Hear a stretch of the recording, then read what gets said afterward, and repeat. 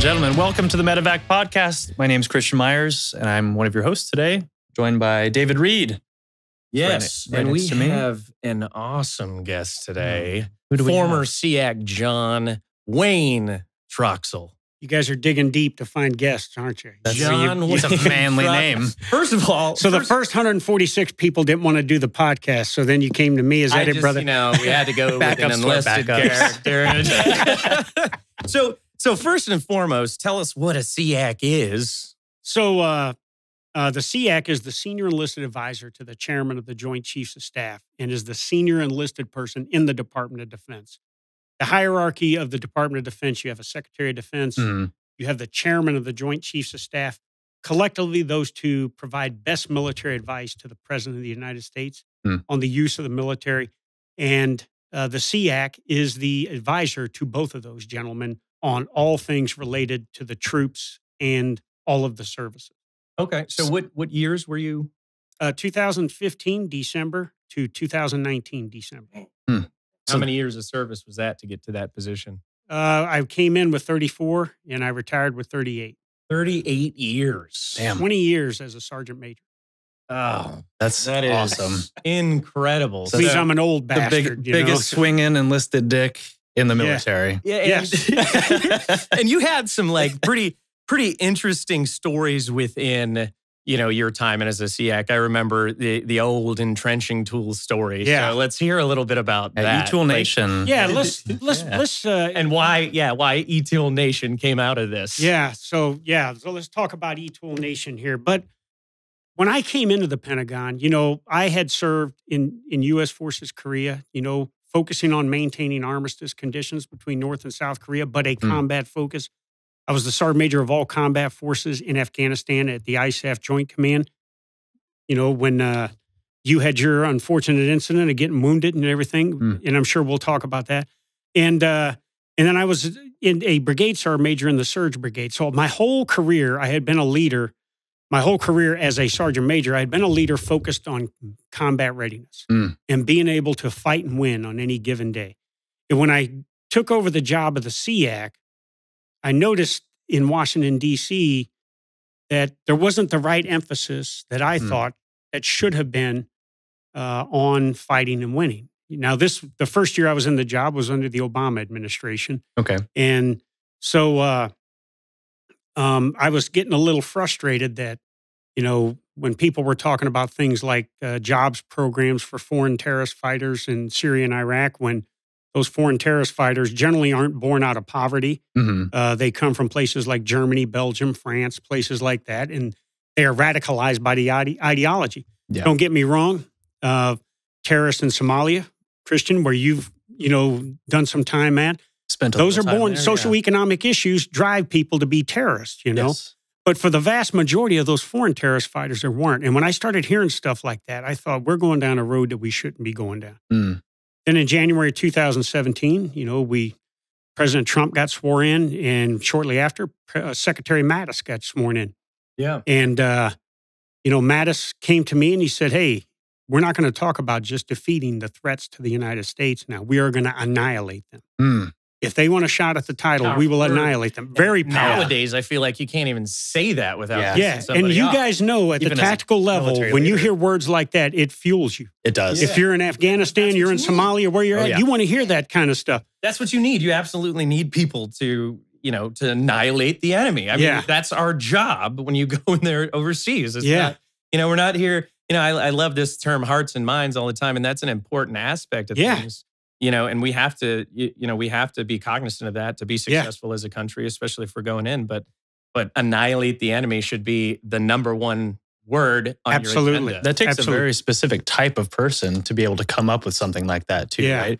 You're not getting run-of-the-mill individuals who are making these giant decisions and using words like, we will annihilate you, or we will kill you with a fucking So at the end of the day, do we want, you know, soldiers who are worried about more worried about their, you know, their surgeries that they could, you know, do changes or whatever? Like, no, we want someone who's a tank that could go in there and do that. I want to get in front of the enemy and someone be like, that guy, I do not want to fight right now. Yeah. You know? Yeah. So it doesn't make you a xenophobe if you are studying the Chinese military or the Russian military and figuring out ways that you can gain competitive advantages and ultimately defeat those threats, because they are the number one nation state threats to the freedom and I think it would be safety of the entirely United the States. opposite. In that aspect. I mean, talking about xenophobia with studying something like that, I don't think that's applicable. I think it's. Hey, so you asked about eTool Nation, so I just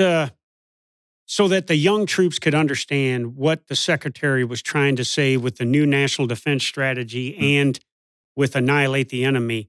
I wanted to break it down into terms. Yeah. And I wanted to send a message to ISIS in particular, who was continuing to do things around the world. And I just said, hey, ISIS has two options. They can surrender or die. And if they surrender, we're a peace-loving nation. We'll treat them humanely and we'll escort them to their detainee holding facility cells, give them chow and due process. But if they choose not to surrender, then we are going to kill them with extreme prejudice, whether that's dropping bombs on them, shooting them in the face, or in the end, beating them to death with our entrenching tools. But the bottom line, we will not succumb to terrorists.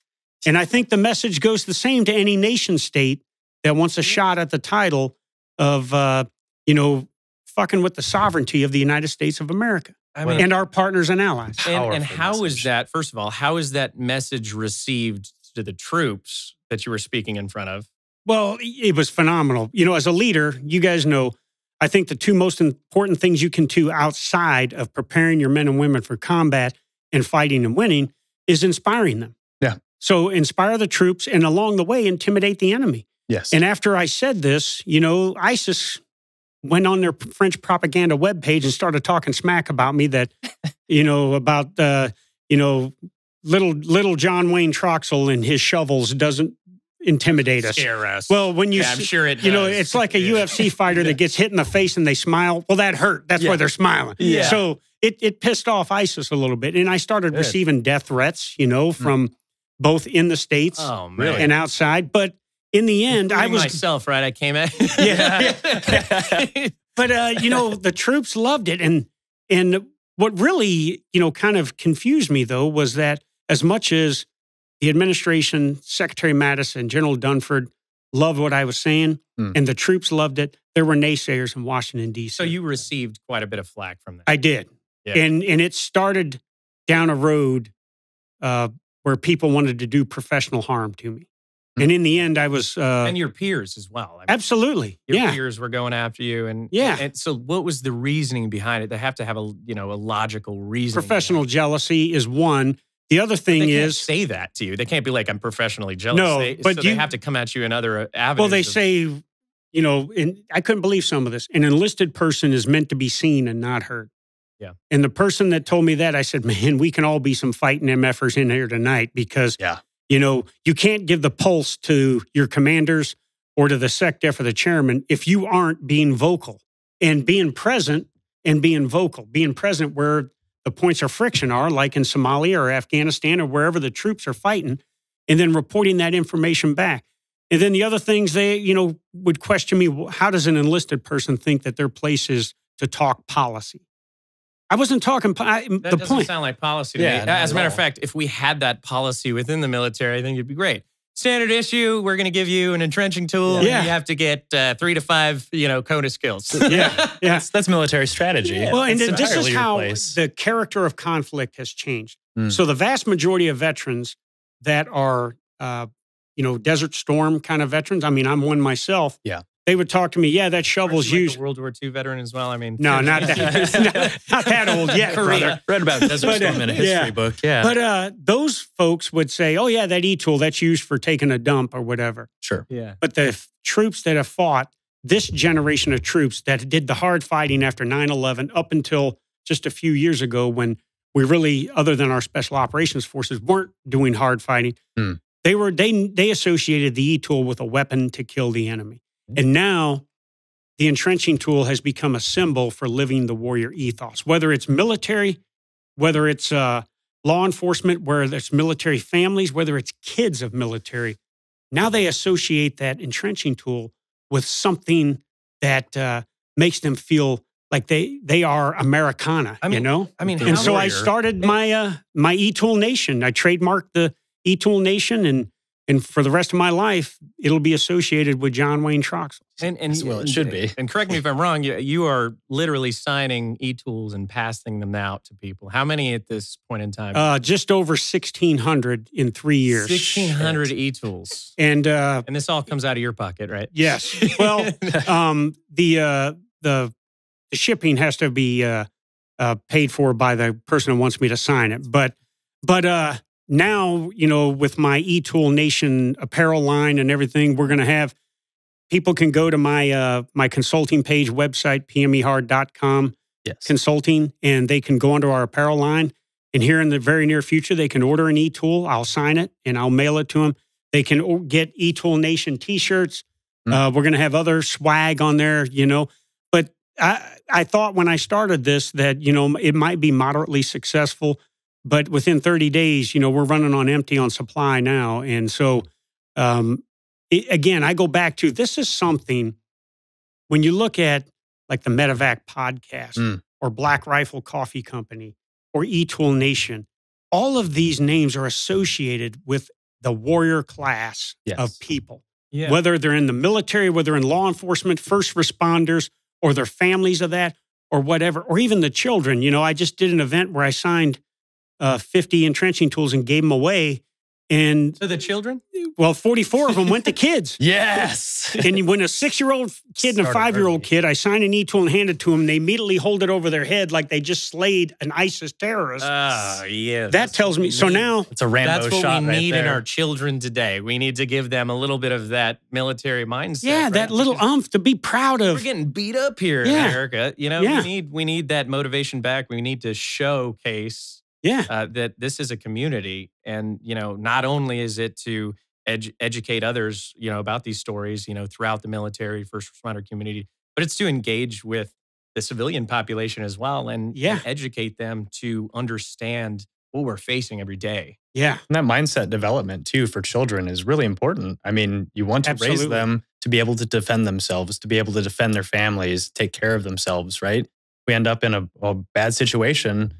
You want somebody who's going to have a level head. And I mean, you can raise them to be that way, correct? Yeah. I mean, so I'll tell you with my grandchildren, you know, I've always kind of been a pro wrestling fan, you know, since I was a kid. So routinely with my 4 grandchildren, you know, I'll do some Greco-Roman knuckle locks with them, you know, put a little, you know, and some people will say that I'm abusing my grandchildren, but just put a little bit of physical pain on them. Yeah. The minute they say uncle to grandpa, then I let them go. Or, you know, I get them with the ice clamps. If you ever watched the movie Paradise Alley with Sylvester Stallone, the brother was the wrestler, get him with the ice clamps, Vic. Yeah. So I'm always getting my grandkids with the ice, so much that my 18-year-old granddaughter, when I say, Papa's going to give you the ice clamps, she's putting her dang protection up. This guy might be a bully, actually. Yeah. Well, then, you know, the last one is the motorcycle that I used to do to my kids, you know, and you just grab them by the ears and twist a little bit. But it's all designed so that the first time they feel any kind of physical pain isn't when it's out on a street somewhere or any kind of adversity like that. And my middle son, Michael, he comes to visit a lot, and my little grandson, Claudio, and he comes over and says, Papa, Claudio's been practicing mercy. He's ready for you, you know? Yeah. So it's now become commonplace to be able to do things like that, you know? And not only does it get kids off the internet, I mean, my oldest grandson and granddaughter, I make them do mercy against each other all the time, you know? And I mean, you can't coddle. You can't coddle. Absolutely. Not at all.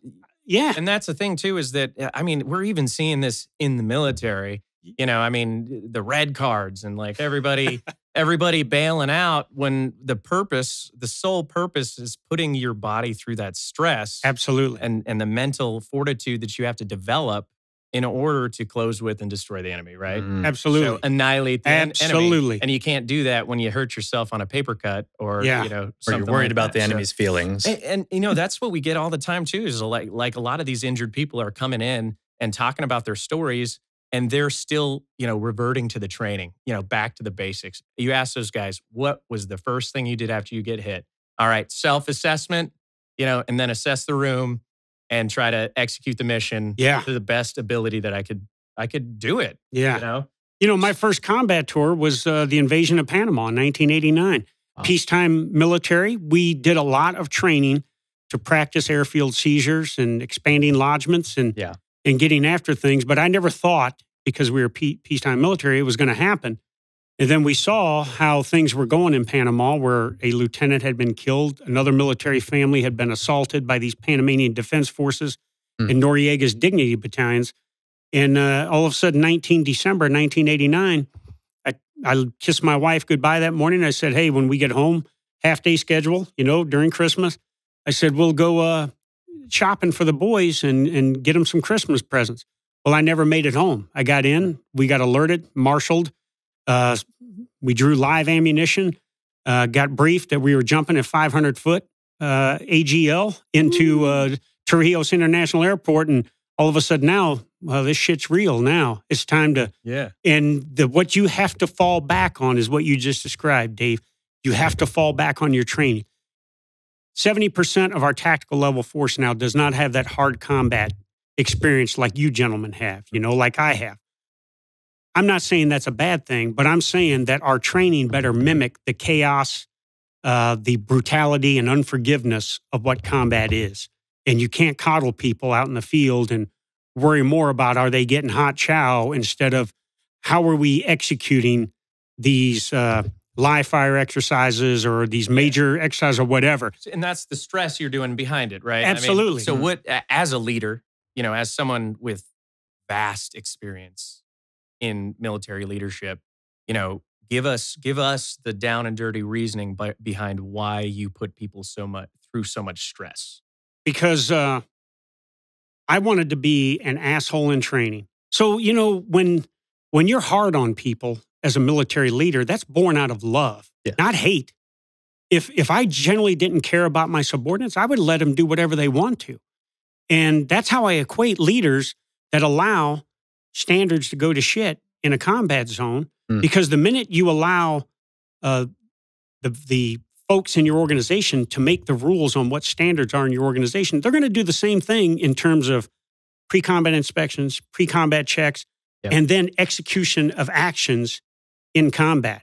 And so if we take care of the basics, how they look, how they act, how they talk, how they perform, chances are when they come up against the El Cucuy, the boogeyman, they are gonna come out on top. There's a saying in the military: train harder than you fight. Yes, right. You have to expose yourself to extreme circumstances so that when you get there, honestly, it should be easier. When I deployed, it was like a vacation. From all the training that we were doing, and you got some downtime, on the side, but and that's what pushes you there, right? Going to Ranger School, doing these leadership courses, that's what gets you mentally prepared to face the enemy. And if you're worried about, just like you said, if you're worried about everything else but that hot chow, where's the food right now? It's like you're not going to be effective in doing your job at the end of the day. And if I can give you an example, during the surge in Iraq, I had an organization attached to my Stryker brigade, and I went out.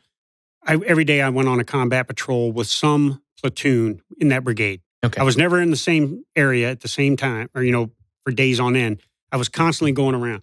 So this organization wasn't a part of our organization. They were attached. And as we were out on patrol, we came under fire and we started pursuing the enemy. And, the palm groves were pretty rough, and we had to get in there and get through stuff and everything. And all of a sudden, the platoon leader stops and makes everybody, take a knee, drink water and everything. And he tells the platoon sergeant, we're gonna cease this mission. So I came up to him, I said, you have the enemy on the run and you're pursuing him. Why are you ceasing this mission? He said, well, we want to get back before the chow hall closes. And that was his quote. That was a quote from a first lieutenant. Wow. In charge of an infantry platoon. And that's got to be something that's even more irritating. Like you had 38 years or whatever time at the time, and having someone come in fresh out of college trying to tell you what to do. How do you feel with that? Well, I think there's an art associated with officer and enlisted relationships. There is. Because the experience of the NCO at the platoon level far outweighs the rank and the capabilities of the lieutenant. But the further they go up the ranks, the more the officer's experiences and leadership catches up with the enlisted. But the key thing, the further the officer goes up the ranks, the further they are pulled away from the troops. Yes. Enlisted ranks, we're in the people business all the time.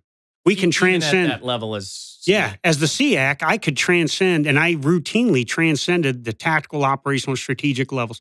I could talk to Congress one day, and the next day I could be in Baladogle, Somalia, with a SEAL platoon, on patrol. So, and as long as you're a leader, and I call it the three Ps. You're present, meaning you're where the troops are living in squalor or enduring hardships and everything, or facing combat. A leader that's persistent in being balanced between discipline and compassion and enforcing standards and ensuring combat readiness. And then you, as a leader, you're performing, that you're not expecting your subordinates to do anything that you ain't going to do yourself. Yeah.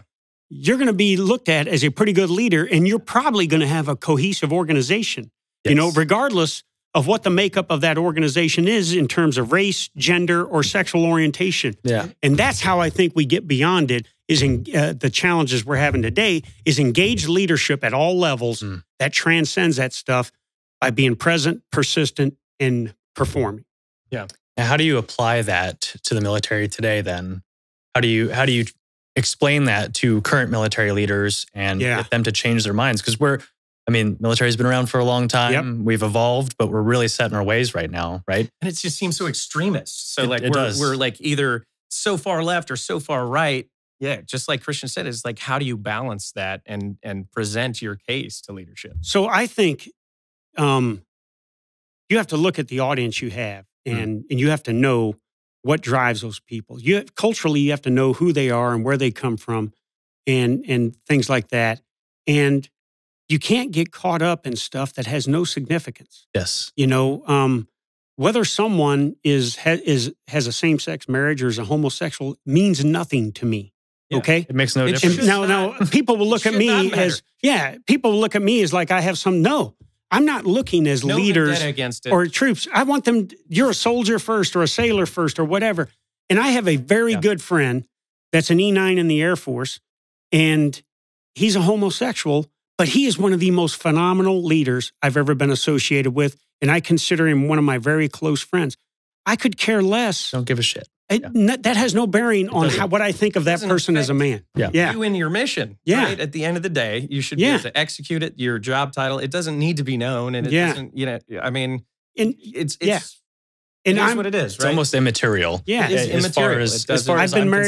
I've been married to a minority for almost 38 years. My wife is a second generation Mexican, and she comes from a family of 19 kids. And so my kids are biracial. My grandkids have Mexican blood in them. The vast majority of my friends, our friends, are minorities. And the things about racism and stuff never comes up because we treat each other with mutual respect, regardless of what race or gender or sexual orientation they are. And we treat each other with dignity in everything we do, which is... And that's how it should be. So transcend all of that stuff. Yes. And I will tell you that one of my best friends is an African-American female world record strongwoman holder. And I went and trained with her on a Saturday doing some of the... Oh, she wore my ass out. But she has been a friend. Her and her family has been friends with my family, with Sandra and I, for over 20 years. And they are probably the closest family that we've ever been associated with. And they're an African-American family. Her husband is Caucasian, so their children are biracial, But the bottom line is none of that. We never talk about any of that in our engagements. It's supposed to be a melting pot, right? It's supposed to be a community that all comes together, and it has no merit. I mean, for me, when I got out of the military and, you see what's going on in today's world, it's almost, when you come from that background, baffling to you because it didn't matter. Yeah. What we were in. It never mattered. It was like, who's at the left of you and who's at the right. And like, let's get everybody home and together. And then, embrace the suck, right? When you embrace the suck together, you become, a brotherhood. of individuals that it just doesn't matter. I mean, you want the most effective leader, you want the most effective troops on the battlefield with you. And I don't take applications for your, religious preference or your background or anything like that. But how do you, more importantly, as a leader, how do we break that mentality? Like, what do you do, within your conversations to say, hey, listen, guys, it doesn't matter. Well, so I give its just due. Do we have challenges in the military? Yes. We got challenges with sexual assault, sexual harassment. We have challenges with suicide. Yeah. There are racists in our formation. Yeah. And I would even say that there are some extremists in our formation across the Department of Defense. Sure. But I don't see those as systemic problems. I just don't see it. I've spoken, I do motivational and leadership speaking all around the world. And when I see a formation of sergeant majors, from the division guy to the brigade guys down to the battalion guys, and the vast majority of them are minorities, to me, that's not a systemic racism problem. That means that they got to where they're at because they are great leaders, Yeah. So my point in all of this is stay focused on what is the important stuff, as you just described, Dave. The war fighting, embracing the suck, and getting after that. And I will tell you, a leader that leads by example and does those 3 Ps that I talked about, chances are they won't ever have to address the racism, the, gender stuff, or the alternative lifestyle stuff. Sure. You know what I'm saying? Yeah. And I think that's what we got to focus on. Absolutely. Yeah. Just my opinion, And I feel like too, there's just such a leadership disconnect as well, with everything you said, but people are always focused about what other people think or how to advance their careers to the point that they're sacrificing their own guys on the field. Like, and that's our bread and butter too, is what we talk about on the show, is we're seeing this delineation between a lack of communication, a lack of leadership. And these are all ultimately leading into people getting hit, getting injured, because ultimately they want to put more candy on their breast. And it makes no sense. So I mean, is there a position too that you see people doing that in leadership, is where they're not, they're looking out for themselves and not looking out for the troops? Yeah. Well, and I will tell you, that's how distrust is built between the leader and the led, as we call it in our leadership manuals. And when there's distrust, then hyper sensitivity will kick in. And pretty soon you will have people in the formations, whether it's the leader or those they lead, that all of a sudden can, find an insult in a bouquet of roses, or, they see toxic people in their bed. Tool. Yeah. Yeah. I mean, Exhibit A. Well, I'm going to tell ISIS that we're going to kill them with an entrenching tool, and people think that, I have something against Muslims, when I absolutely do not. Yeah, I wasn't talking about Muslims. I was talking about radical, insidious terrorists that routinely chop the heads off of Muslims. Everybody should hate a terrorist, right? I mean, everybody should hate a terrorist. Absolutely. No matter who you are. Yeah. If they're a terrorist, you hate them. Yeah. Right? Yeah. They're someone else's freedom fighter. I get that. You know? But we shouldn't have other people come at you for going after the other Americans. As a matter of fact, we should be like, we want this guy right where he's at. Yeah. Yeah, I'm with you. So I think, again, engage leadership. And I hear these leaders talk all the time, about, I'm a leader of change. Psst. Caleb, did you know with Black Rifle Coffee's Coffee Club subscription, you can get fresh coffee shipped to you every month? What? You don't even have to go to the store. Whoa. You don't even have to leave your bed. What? Wow. How did you get in here? You might want to go ahead and join the Black Rifle Coffee Club subscription before one of these guys shows up at your place. Changing what?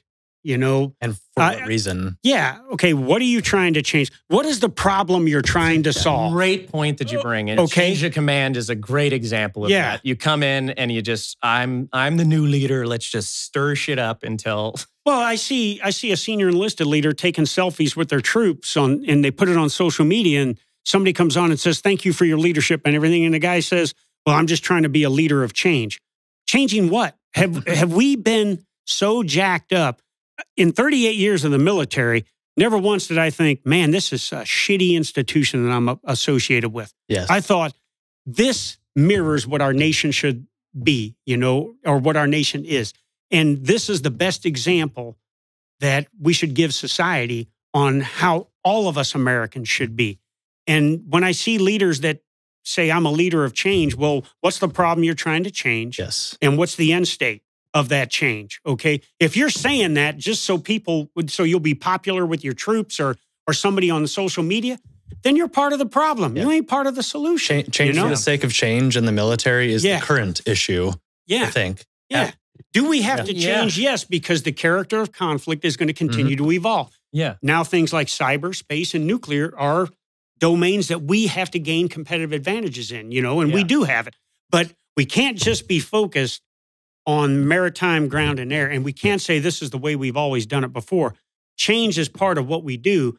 But if you're a leader that says you're trying to change because you're pampering subordinates or you're taking selfies with them and everything, you're part of the problem, not part of the solution, in my opinion. Yeah. So you mentioned to me earlier before the show that you dealt with, your worst day of your life, your injury and stuff like that.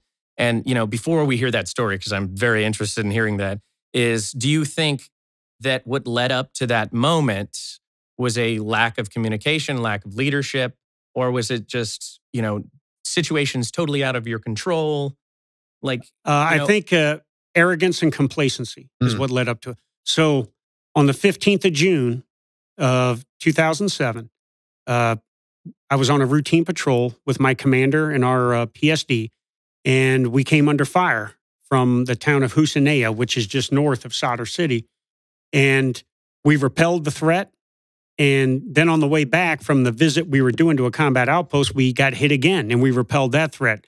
And then we got SIGINT reflections that said, hey, we killed 15 to 20 Shia militia members.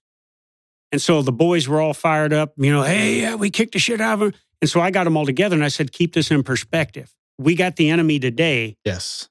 But I guarantee you they're going to come back.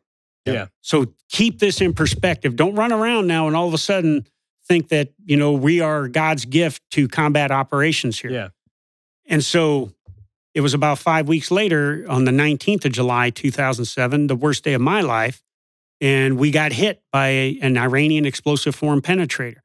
And if you know anything about Iranian explosive form penetrators, they were developed by the Iranian Guards Corps Quds Force, commanded by a guy named Qasem Soleimani, and routinely issued to Shia militias to use on our troops. Yes. So when President Trump ordered the attack that killed Soleimani, I have zero regret and zero remorse that insidious human being is no longer on the planet. Such a fuss. That raised it did. Such a fuss. But back to that story. So that day, we were doing terrain denial fires. We were moving out to visit another combat outpost, and we were doing terrain denial fires, and we got hit by this EFP, and it killed one of our guys, Corporal Brandon Craig, who to this day, 14 years later, I still wear his name on my wrist. It severely wounded my fire support officer, Danny Dudek. Yeah. But in terms of what this podcast is all about, being the Medevac podcast, that day I learned that, when I talk about a leader being a leader that performs, you can never ask a subordinate to do something that you won't do yourself.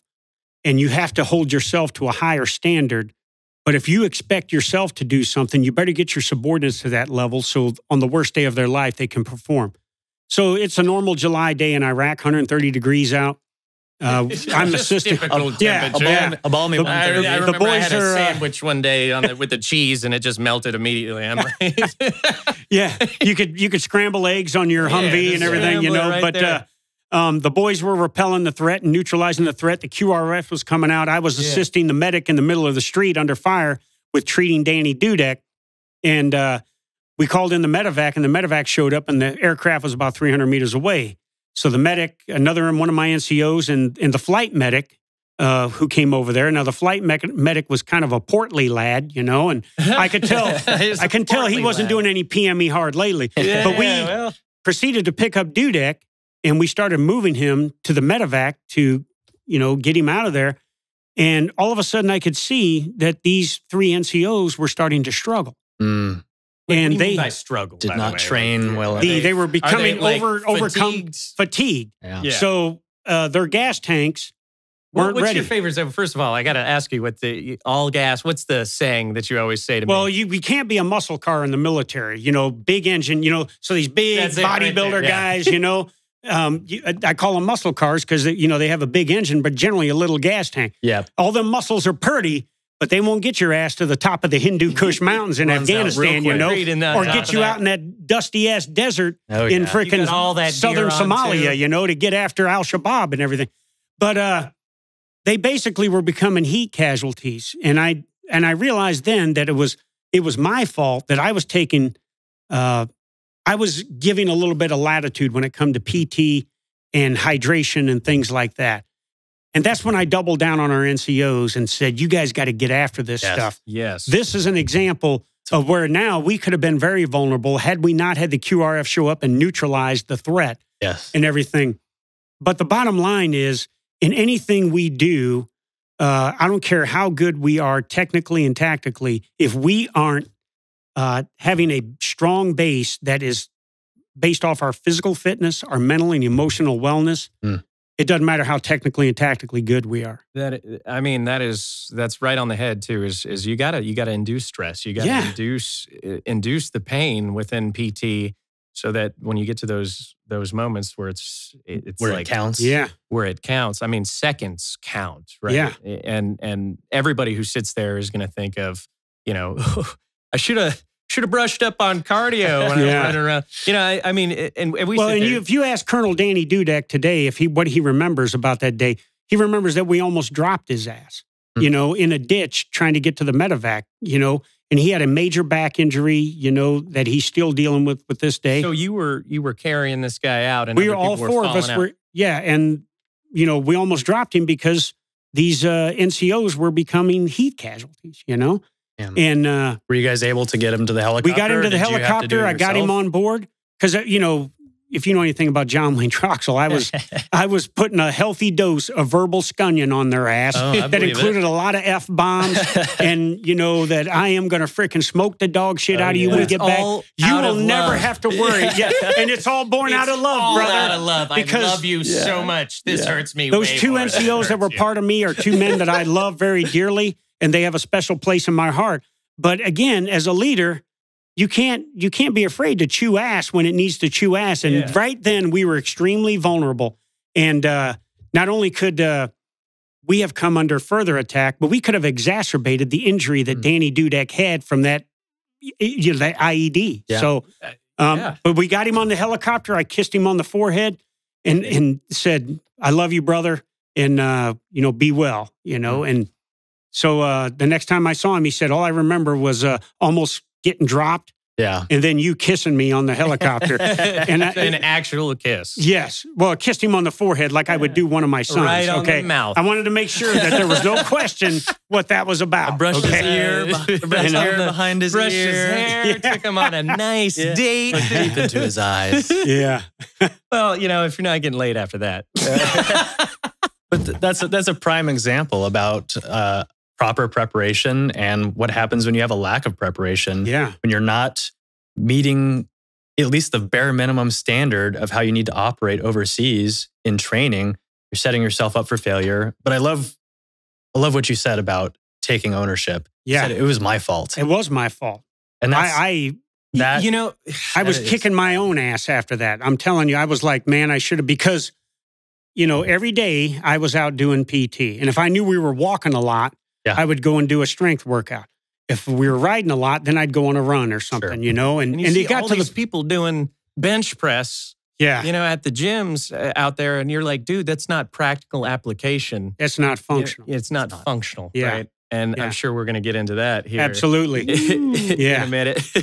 The functional stuff. But yeah, and that's the thing is the, you know, you say that it might have been your fault, but at the end of the day, the other side of this story is, dear God, what if they didn't have you yelling in their ear? Because at least for me, I mean, that's the motivation we see, right? Yeah. When someone's in my ear saying, you suck, I'm like, fuck you. I'm gonna prove that wrong. Yeah. Let's push harder and get going. So honestly, thank God they had you out there. But and you were able to see that issue. If you weren't there, you didn't see that issue, you could have prevented, countless injuries by learning that lesson the hard way. Yeah. My first tour in Iraq during Iraqi freedom was 03 and 04. And there was another IED incident. And I had some folks traveling with me in my vehicle as extra security. And the minute this IED hit, I pulled up rear security and I told two of the NCOs in the Humvee, I said, get your asses down at this off-ramp from Route Tampa and pull security down there. And then as they went down there and pulled security, what goes down must come up, right? So they went downhill to pull security. And then all of a sudden we had to get out of there in a hurry because of rockets and mortars coming in. And I said, let's go, let's go. And those two guys coming up that hill, struggling under the weight of their kit and everything. And I just started yelling at them, this is why the fuck we do PT, right fucking here, okay? It's so that you can negotiate this fucking hill and get out of here safely, all right? And we get that from leadership all the time is, your drill sergeant or whoever, the ranger instructor is, 47% body fat. And they're like, you suck. And you're like, wait a minute, lead by example, dude. Could you do this? Probably not. With your 48% so body fat. that's what you're saying. Yeah, you're 48% That goes fat. back to that leader perform. The leader has to be the example. We could be here all day if we had a keg of beer, but we need a keg of beer. My first tour in Iraq, Dave, can we get a keg, please? I heard this from a command sergeant major. Make sure it's light beer though. But I heard a story from a command sergeant major in watching my girl. He wasn't going out of the wire at all. He was worried about haircuts and cigarette butts on the fob and making sure how their grass the laundry. looks, And I said, why aren't you going out of the wire? Grass policy. He goes, I got 29 years in the military. I said, what the fuck does that mean? He said, well, when this is over with, I'm retiring. It's not worth me going out of the wire. I said, oh, so your life means more than a 19-year-old private that has no choice, but they have to go out of the wire every day and get after the enemy. Then why are I said, that is the worst kind of leadership bullshit I ever heard. How did he react to that? He just kind of looked at me like I was a bully, And my point in all of this. Were you holding the e-tool though while you were talking? Well, I wish I was. This was 18 years before that. But in the absence of leadership in combat and on the battlefield, the Joes will have the toughest job on the planet because they'll be dual-hatted. Yeah. In the absence of engaged leadership that is keeping them informed and delivering the why, they will have the toughest job in the world because they'll be dual-hatted. They will be a saw gunner or a grenadier or a rifleman and Secretary of Defense at the same time. If I was in charge of this motherfucker, we'd be doing this, or I can't believe we're doing this bullshit. So leaders have to be engaged at all. And if the damn battalion command sergeant major says, it's too dangerous out there, Sarge, and I'm retiring next year. Yeah, I should say that. You can only imagine how that, when I was in, I can only imagine the flack I would have got, just lowly NCO, But for every leader like that, then we have an organization that is built off that kind of leadership. And I guarantee you, and this organization was one of them, that struggled in retaining the initiative against the enemy and neutralizing the enemy and building security for the Iraqi population out there. It just, when I hear shit like that, it just, I'm like, that's not what being a leader, I don't care how high you get in rank. Yeah. As a SEAC, my job was to get the pulse of the force for the SecDef and chairman, and you don't do that in the Pentagon. Nope. You do that in places like Somalia or Iran, or Iraq, Afghanistan, Syria, Libya, places like that, the Korean DMZ, places like that. You ain't going to get the pulse of the force sitting in your office. Yeah, and I think that you recognize a really good aspect of things too. Is one, it's lead from the front. Yes, and two, you realized how important fitness is within the military. Absolutely. And everybody talks about troops are food is so important, right? And it is. It is a huge aspect. Nutrition is a big thing, and I know you are focused on that Absolutely. very hard. But I mean, how did that translate into how you executed when you got back? I mean, did you smoke these guys more? Did you make it more functional? What was the change that you made? The change I made is I had more eyes on to what they were doing. I had basically had come complacent in my checks of what they were doing. You assumed that they were doing the right thing. Yeah. And most of them were doing the right thing. You know, they were doing PT, they were doing it on their own and everything. But that incident on 19 July told me that I better get back, not micromanage, but have more eyes on what the expectations are. And we got better at that, you know. But, you know, we were fighting uphill when you talk nutrition because, you know, Kellogg, Brown, and Root, those chow halls over there, I mean, if a troop wanted to go in there and get burgers, fries, and apple pies, he could get whatever he wanted. The cake and pie line that the little Sri Lankan dude ran, he could go over there and say, I want one whole cake and one whole pie. And that dude wasn't going to stop him from getting all that shit. Yeah. But if you wanted fresh lettuce or fruit, fresh vegetables, they had a premium on it. You can only have one freaking potato or a few green beans, you know? We had this shit upside down, you know? Yeah, and it's got to be like that. I mean, it should be managed a little bit better on the nutritional aspect of things because, you know, I mean, and waivers for everything nowadays. Yeah. It's like, you hit 48% and you're back to it, you know? Yeah. So like, what's the change with that is like, and then those conversations are difficult because people want to make superficial changes, but they don't want to get down and dirty, especially when you're, you know, looking at doing a change of command in 2 years. Yeah. Oh, that's the next guy's problem. Yeah. He'll deal with the nutritional aspect of things. So, you know, we can't have leaders that are just trying to get people to the minimal standard. We have to have a positive deviance that strives toward excellence in everything we do. Yeah. And it starts every morning. Think of this, the best hour and a half, 2 hours that any organization in the military can have to get after shared hardships and build cohesiveness and leaders leading through their example is our physical fitness sessions. Yes. Yeah. And I got it, some organizations that are on shift and everything, you know, have to go a different route. But in the end, you know, that is the best time to get after it. And too many times, I will tell you, as the SEAC, you know, I would go and do PT with units. And instead of this being a focused effort to get after the things we needed to build that foundation for combat readiness, it was basically precision organized grab ass. And I'm like, if you're going to waste a troop's time like that, why even get their lazy asses out of bed at 6:30 in the morning to do freaking PT if you're going to waste their time? You must have been doing PT with the Air Force. Group PT was not mandatory. No comment, you know.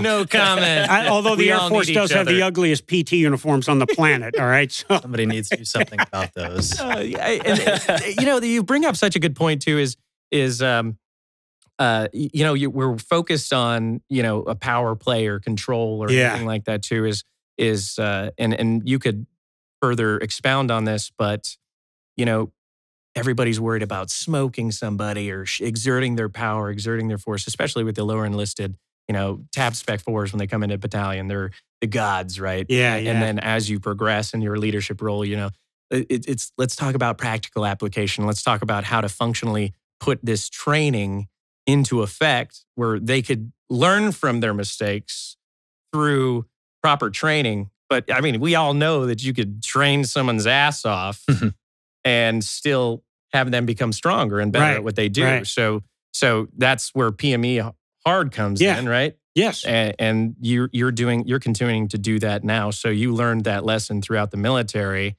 and then you got out and you were like, I'm going to train everybody else too.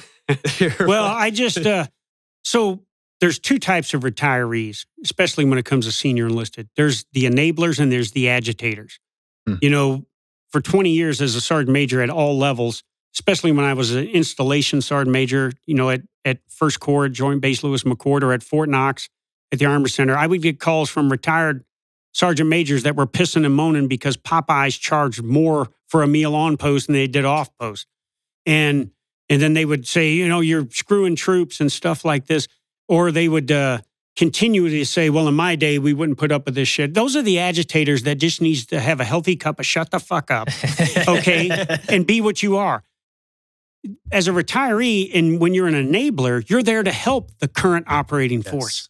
And that's what I try to pride myself on being, which is why I continually get asked to come and do leadership and motivational speaking, do PT with the troops and everything. Because not only do I talk about, I don't have to have a filter now because I'm not on active duty. Yeah. But I also don't have for that. Yeah, and I don't have authority either. You can't say fuck on this show. Oh. yeah. But you know, if all of a sudden I start saying that I'm concerned about things because we're not talking about fighting and winning, we're talking more about some of these internal issues that are consuming attention more so than the combat readiness training. If I say something like that and they don't like it, they can throw my ass out because I have no authority. I'm a retiree, you know? Yeah. But the bottom line, I keep getting invited back. And I asked a senior enlisted leader of one of the Army divisions one time, I said, why do you think I keep getting invited back? He said, well, SEAC, you're delivering a message that needs to be heard, and it's not happening from people within uniform. And I thought that was a powerful point that he made. And so the institution gave me everything. 38 years in the military. I met my wife in there, and we've been married almost 38 years. I came in, barely graduated out of high school, and I have a master's degree in strategic leadership, and I was able to serve at the highest level. So I want to give back. Yeah. But that doesn't mean I'm going to be out there and tell everybody everything is beer and Skittles, you know, and you guys are doing great work and everything. I mean, if I see something that I don't agree with, I'm going to speak out. Yeah. And, you know, I think that, you know, throughout your career and the time that we've known each other, it's like I've seen that you know, that in your attitude and your personality is like you want to be in there, you want to be in the mix.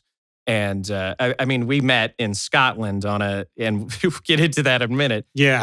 I need to tell that story. You were, yes, you were in as an active duty SEAC at the time when we met in Scotland. Yeah.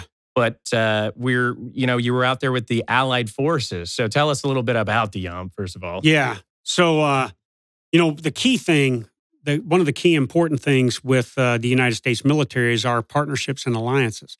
So anything we do with other nations, like from NATO or, you know, folks like that, we ought to embrace that. And so the Catamaran Yomp was one of those things, you know, that a 54-mile hike through the Scottish Highlands where William Wallace fought with people from 50 different nations out there. 1,000 coalition wounded. 1,000 coalition wounded. Specifically. And specifically the audience being wounded, ill, and injured. I said, this is a great place for me to build on these partners and alliances. What are they doing? Why are they there? To get together and embrace the suck. Yeah. Yes. Right, because that event sucked.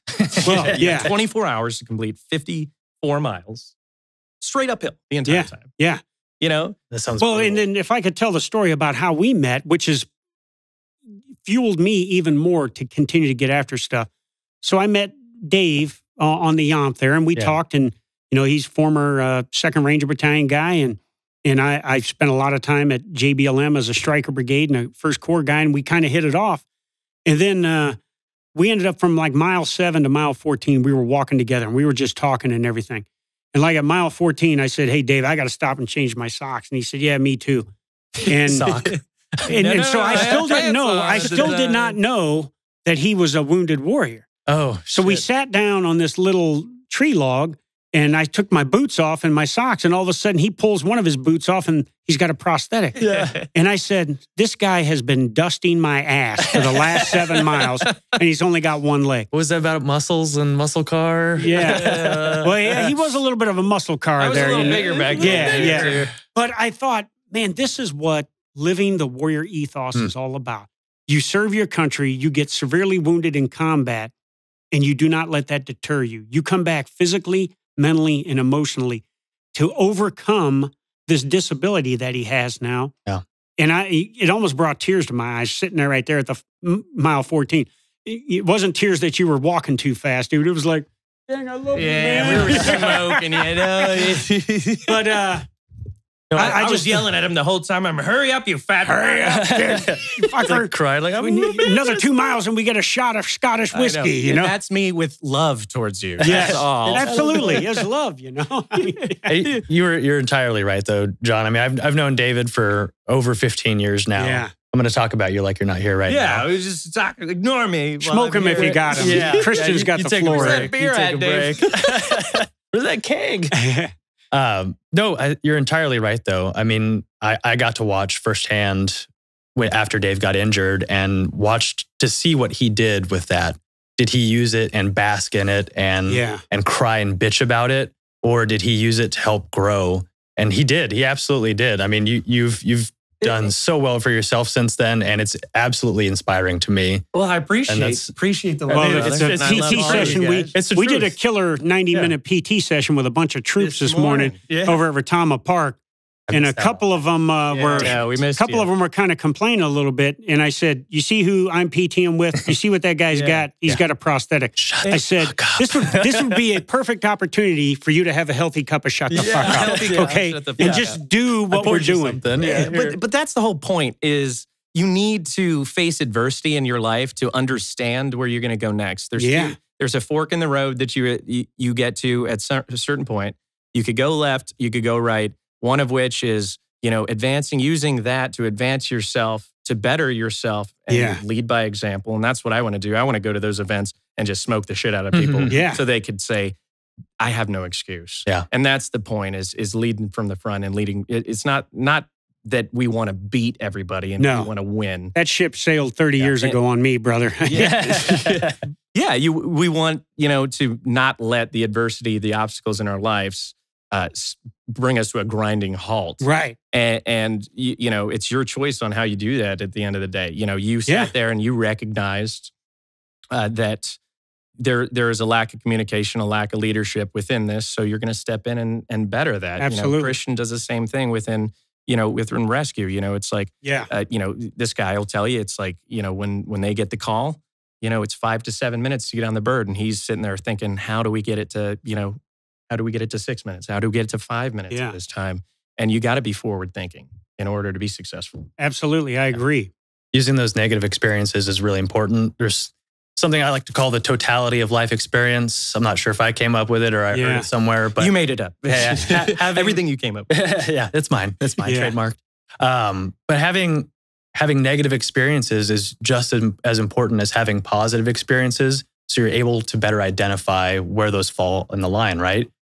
If life is between 1 and 10, 1's horrible and 10's great or the best possible, most people are like living 4 to 6. But if you have an event that happens to you that's a 2 or a 1, getting injured in combat, I think it opens up that door to identify what are the 8s and the 9s in your life. Where are those really good experiences? Yeah. And it's impossible to identify those without seeing the other end of the spectrum. And I think as a leader, if you feel if the satisfaction you get is seeing your subordinates excel and do things and reach their untapped potential, then you're probably a pretty good leader. And if you're a leader that when one of your subordinates fails something and you have as much grief over it as they do, when I was a platoon sergeant in the 82nd back in the 80s, one of my best NCOs, we sent him to jump master school 3 times and he failed every time. And I felt so bad for him because I wanted him to excel. Yeah. So if you have more feelings for that than you do for yourself, you're probably a pretty good leader, because you're selfless in your approach. And we need more of that in this world. And especially now, we need it. Yeah. I mean, could not agree more. You mentioned too that you do a lot of motivational speaking as just a caveat to what you're saying. Like, what is one of your favorite things to tell people? Well, obviously, surrender or die. Beating people to death tool is one. But surrender or die. That's it. Motivation accomplished. But I think it's also the nonverbal language you use, where you look people in the eye and you tell them, you got to be this leader of consequence, and you got to be present, you got to be persistent, and you got to be performing, and all of this. And your hand and arm signals, your boisterousness, your eye contact, all of that stuff is what captures an audience. And then the message you give after that. So I just try to make, whatever I do and wherever I speak at, that it's not going to be a waste of people's time. You may hate me when you walk out, but you won't be bored. You know, I have to tell a quick story about, I was the SEAC and I was visiting San Diego Naval Station, and I had a theater full of sailors I was talking to. And I'm up there talking, doing my thing. And I look down in the second row and there's a dude down there that is just, I'm not talking he's doing this. This dude is like this. Fully asleep. So I just said, he's totally asleep. So I said, hey, wake that guy up. Knife hand. Everybody's like, you know, I said, the guy next to you. And all of a sudden the guy wakes up, he looks around, and I said, yeah, you, get the fuck out. He's like, I said, get out. I said, I flew all the way from Washington, D.C. here to deliver a message to you, and I'm not going to I'm not going to waste your time, and you're not going to waste my time, so get the hell out. Yeah. So then after the kid got up and walked out, everybody else was like, all of a sudden, oh, shit, you know. But afterwards, the Master Chief comes up to me that this kid reported to and was saying, oh, well, he's done this. There was no sense of, man, I'm embarrassed that kid fell asleep and you had to throw him out. He comes up and defends the kid. No responsibility. No accountability at all for this kid. Yeah. I don't like doing shit like that, but I refuse to be that leader that allows to, you know, for apathetic actions like that to exist when I'm doing something, you know? And nor should it be. I mean, if a leader, that's one of their subordinates, they ought to take freaking responsibility for that and say, you know what, I apologize, I'll get him straight. Now, I don't know where that kid is today, but I'm hoping that he is a better person and a better service member because the SEAC threw his ass out of a theater, all right? Well, you know, I do have a story about old John Wayne Troxell here, I will say. Oh, boy. You know, this guy is intense, and he's all about the motivation, but I have seen this guy in Scotland. I heard he likes to sing. He likes to sing. All-American Rejects. Ooh, yeah. Not my favorite.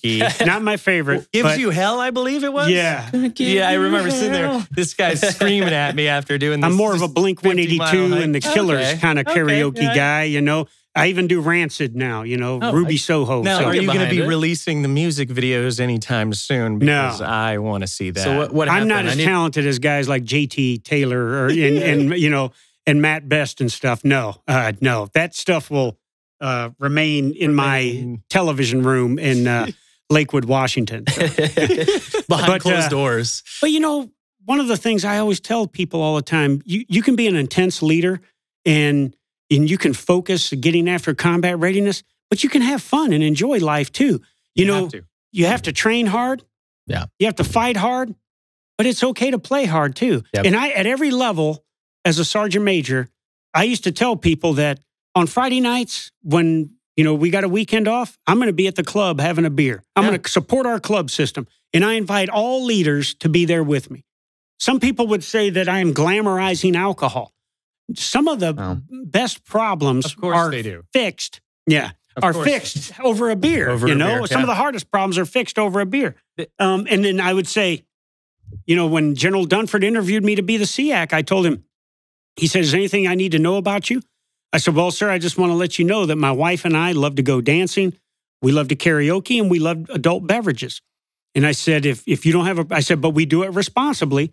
If you don't have a problem with that, then we're your guy. And he said, hey, look, the next time you do that shit, invite me and Ellen over and we'll do it with you, you know? And that guy loves to drink. Yeah. So the point in all of this is, as a leader, you can't be thinking that, man, I've got to hide anything that could be construed as bad from my subordinates, you know? No. It means you're human. Yeah. Because I say I like to drink beer doesn't mean I'm a bad leader. Now, if I drink beer and get stupid and tear shit up and get a DUI and everything, then I'm probably a bad leader. Yeah. But because I love to drink beer and maybe some shots of soju and moonshine and fireball, doesn't mean I'm a bad leader. It means I like to decompress and have fun. And if I'm doing it with my wife in the confines of our home or at a bar where we're having fun, it's even better because I'm doing quality family time. Definitely. I mean, that goes to show you too, is like the level of stress that you're facing. I mean, you got to have some downtime, right? Yeah, absolutely. I mean, that's incredible. So you're doing some incredible stuff. Where could we find you? Yeah, so I have my company page, www.pmehard.com. It is my consulting company. I provide leadership and human performance solutions for organizational excellence.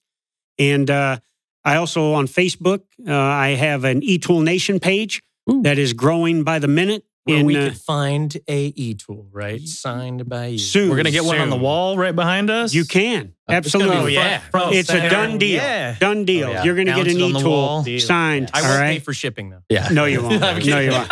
It's too much. I did buy you lunch today, though, so you owe me. All right. And you gave me that forehead kiss as well. Yeah, that's right. Yeah.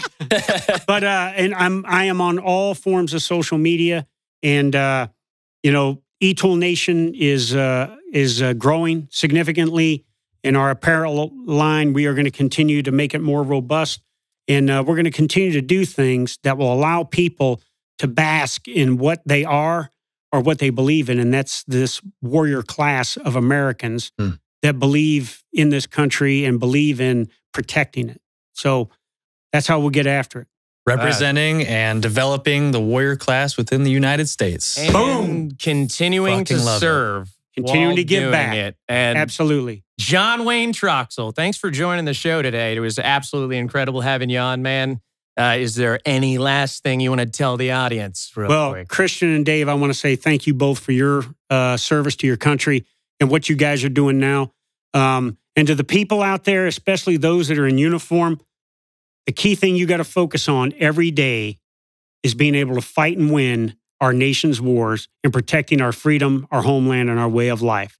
Never forget that. Boom. Love it. Come here, give me a kiss. All right. Oh, that's great.